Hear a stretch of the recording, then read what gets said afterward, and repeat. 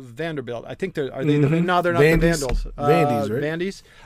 They had a female kicker, Sarah Fuller, who became the first woman to kick in, or to play in, I should say, a Division I Power 5 FBS. Yeah, absolutely. Yeah, because the Power 5 is the distinction. It is not D1, but Power 5, right. Conference. Right. And she was roundly criticized, because people don't understand this, that her kick was a pooch kick.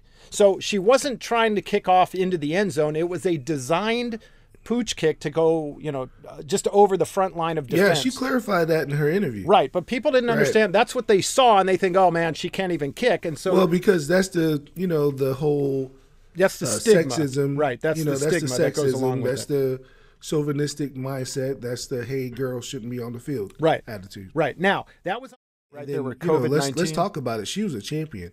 She just came off of winning the soccer championship. She plays goalie for them as well, right? Yeah. So they just won the soccer championship. Yep.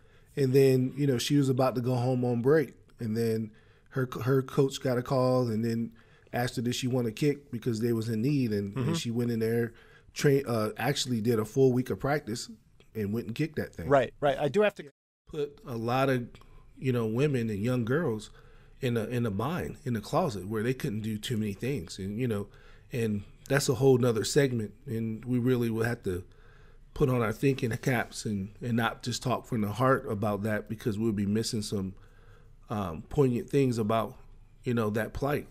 But, man, just think, what if somebody told you couldn't do half the things you wanted to do in your heart and in your mind? Yeah.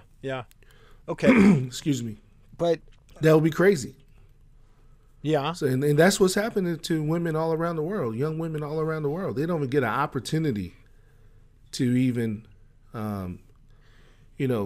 do some of these things that they want to do. Okay, so, all right. So but not at Westcliff, though. Let's make that distinction. Yeah, of course. You can be anything you want to be here. Yeah. We support you. By the way, Annika sits atop the all-time female golfer earnings list with over $22 million.